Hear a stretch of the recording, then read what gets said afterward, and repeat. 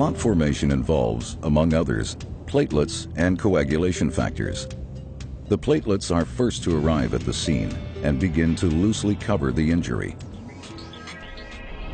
Thrombin enhances the activation and aggregation of platelets. On their surfaces, the coagulation factors, also activated by thrombin, accumulate. In tandem with 5A, factor 10A induces the so-called thrombin burst.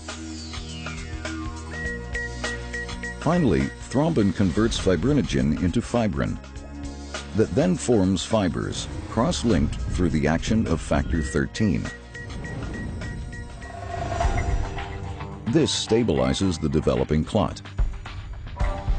In patients suffering from hemophilia, the propagation phase of clotting is disrupted. As a result, they cannot generate thrombin in sufficient amounts to induce normal clotting.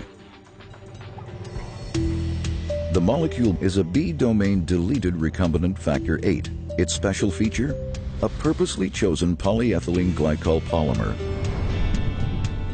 This polyethylene glycol polymer, or PEG for short, is intended to prolong the circulatory half-life of the recombinant factor 8.